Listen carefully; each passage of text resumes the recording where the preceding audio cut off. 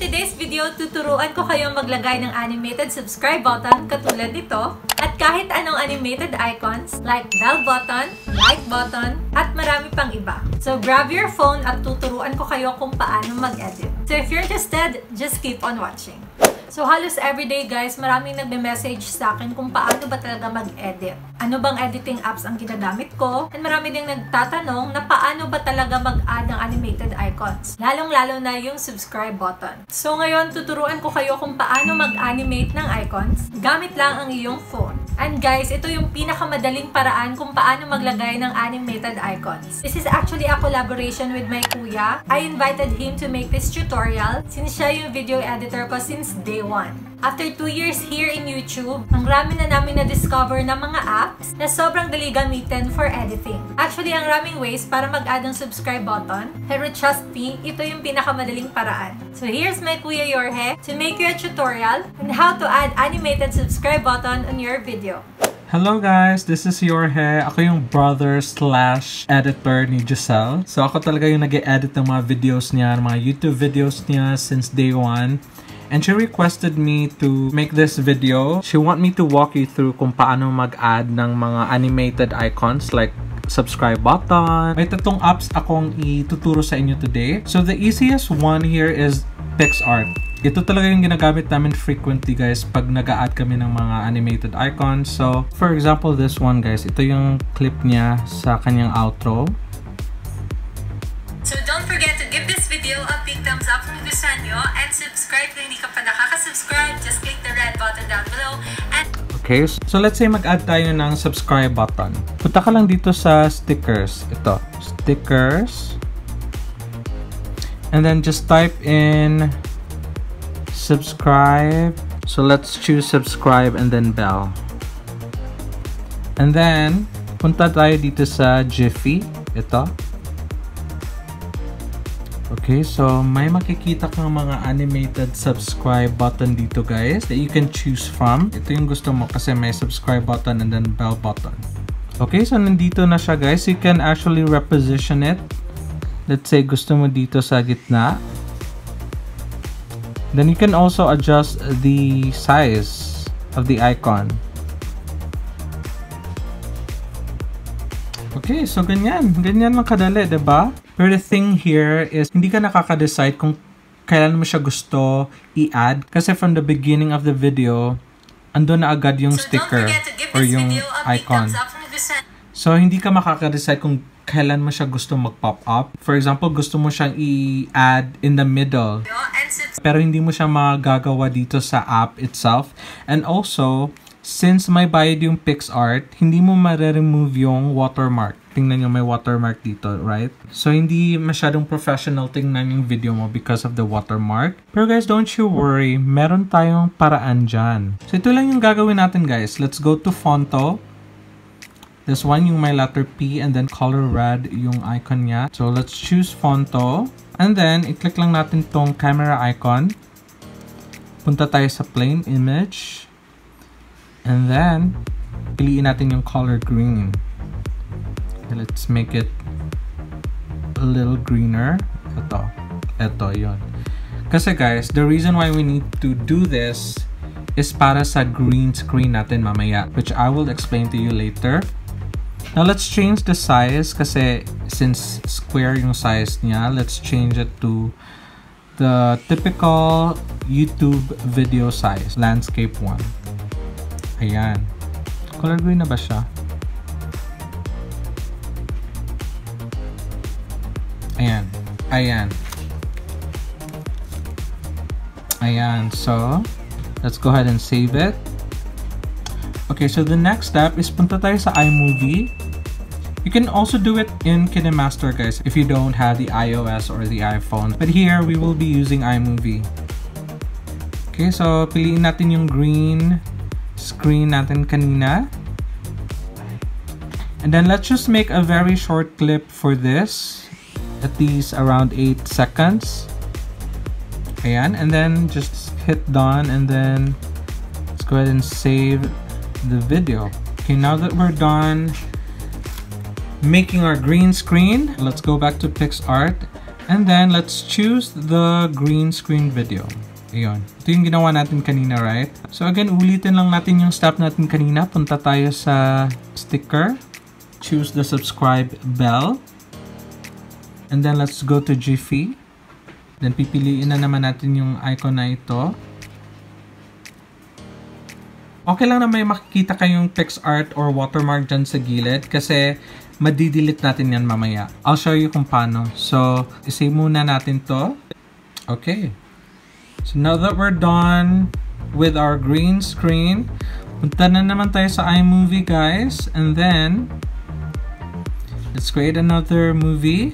So, ito yung video natin kanina, yung outro ni Jhocel. So, don't forget to give this video a big thumbs up from Gusan. Okay, so gusto ko dito siya i-add sa part na ito. Video a big thumbs up. Yun, a big thumbs up. Pag sabi niya ng a big thumbs up, gusto ko dyan na part mag-pop up yung icon. So yung gagawin lang natin, just hit this cross sign, ito, or plus sign, and then go to video. Then recently added, ito. Ito yung in-added natin kanina, diba? Yung green screen with the animated subscribe button. So, i-click lang natin itong may tatlong dots, guys. And then, just hit green or blue screen. Ayan. So, let's see. This video, a big thumbs up kung gustuhan nyo. And subscribe kung hindi ka pa nakaka-subscribe. Just click the red button down below. And the notification bell beside para... So, parang hindi siya nagsisync in, diba? Thumbs up kung gustuhan nyo. And subscribe kung hindi ka pa nakaka-subscribe. Just click the red button down below.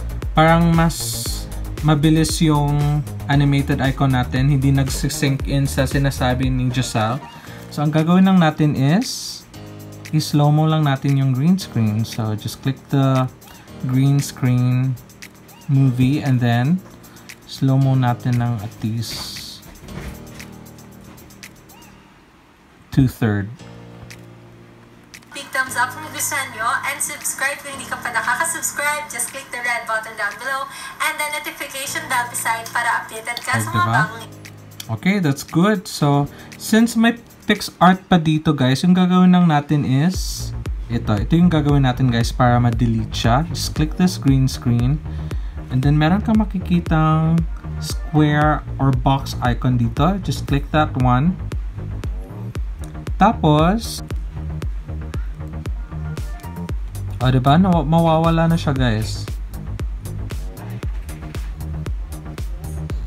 Ganyan. So, hindi mo na makikita yung pix art, right? Diba? Big thumbs up kung gustuhan nyo and subscribe to them. Diba? Wala na yung pix art sa gilid, guys. Amazing, right? You can move it around kung ano yung gusto mong i-delete sa screen. That's it. And then, if you want, you can add sound effect like this. Ito, punta tayo sa audio and then my music kasi doon mo makikita yung mga imported sound effects mo na dinownload mo from YouTube.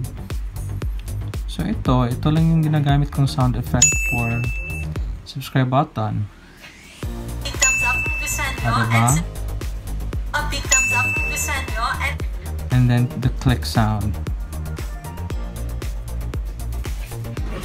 Subscribe kung hindi ka pa nakaka-subscribe, just click the red button down below. Okay. Give this video a big thumbs up kung gustuhan nyo and subscribe kung hindi ka pa nakaka-subscribe, just click. So that's it, you're good to go and then you can just go ahead and save the video.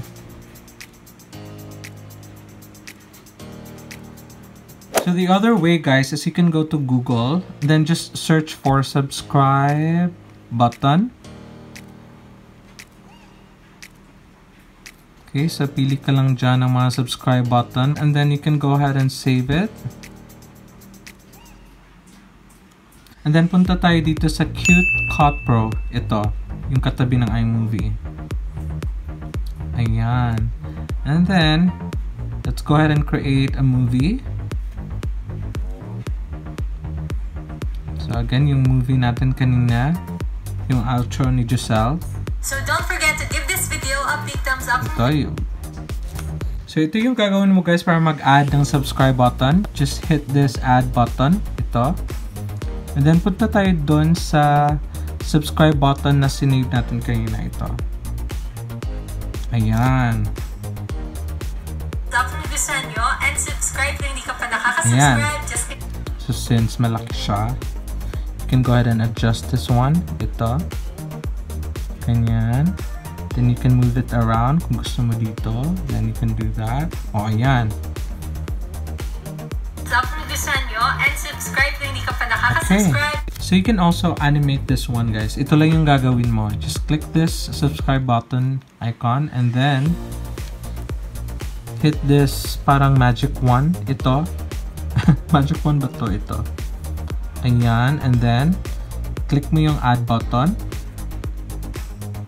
And you can see different transitions, guys. So it's up to you kung ano yung gusto mong transition sa subscribe button. For example, let's use up, in, and down, out.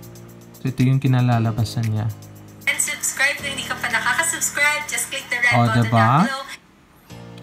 Or you can also use this fade in and fade out. And subscribe kung hindi ka pa nakaka-subscribe, just click the red button. Or kung gusto mo lang ng isang transition, then you can use maybe right in. Okay, like this. And subscribe kung hindi ka pa nakaka-subscribe, just click the red button down below. So basically, ito talaga yung dalawang apps na palagi kong ginagamit, guys, to edit my sister's videos. Ito talaga yung ginagamit ko since day one. Kasi ang maganda sa kanilang dalawa, hindi nababago yung quality ng video after saving it. Kasi may ibang apps na nagpipixelate yung video after saving it. So kung may mga tanong pa kayo, guys, mag-comment lang kayo sa baba kung ano pa yung gusto nyong malaman for editing. Just comment down below para gawa natin yan ng video, okay? So, ang dali lang, di ba? Hope nakatulong tong video na to. Lalong-lalo na sa mga baguhan pa lang. Importante talaga na maglagay ng subscribe button sa mga videos natin to remind our viewers na dapat mag-subscribe talaga sila. Kasi simula nung nag-add na ako ng subscribe button sa videos ko, sunod-sunod na yung pag-increase ng mga subscribers ko. Actually, guys, most of the time, yung mga nanonood sa atin, hindi pa sila nakapag-subscribe. So, importante to remind them na mag-subscribe sila. So, guys, if may gusto pa kayong tutorial on how to edit, mag-comment lang kayo sa baba kasi gagawa namin yun ng video ng kuya ko. So don't forget to give this video a big thumbs up kung gustuhan nyo and subscribe kung hindi ka pa nakaka-subscribe. Just click the red button down below and the notification bell beside para updated ka sa mga bagong i-upload kong videos. So maraming salamat sa panonood. See you next week. Always remember that you are special, so always wear that smile on your face.